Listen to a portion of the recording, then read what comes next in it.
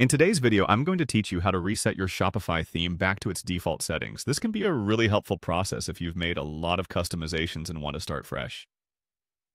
So let's dive right in.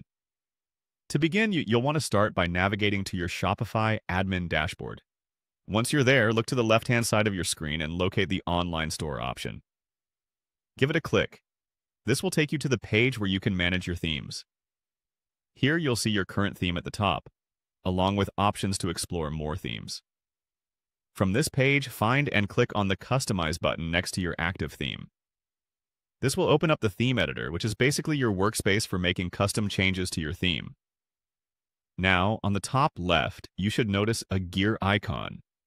This is a powerful tool because it offers you various theme settings. Click the gear icon to open a new menu. Once you're in this menu, you should see an option labeled Theme Style. Clicking this brings up a panel of choices. Under this panel, you'll find the word Default. As its name implies, selecting Default will revert your theme back to its original settings. It's important to remember that doing this means removing any customizations you've previously applied, so make sure you're ready to take this step. Once you've chosen the Default option, the last step is to click Save to confirm the change. This action will finalize the reset, updating your store to feature the original theme layout. You'll notice that it looks exactly like it did when you picked it the first time from the theme store.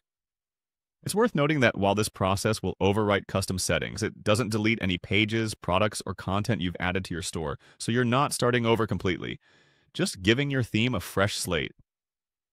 So there you have it.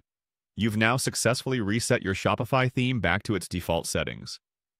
This method can be particularly useful if you want to re-experience the default look, or if you've experimented with multiple layouts and want to clear everything out before trying again. That's everything you need to know about resetting your theme. Thanks for following along and happy selling on Shopify.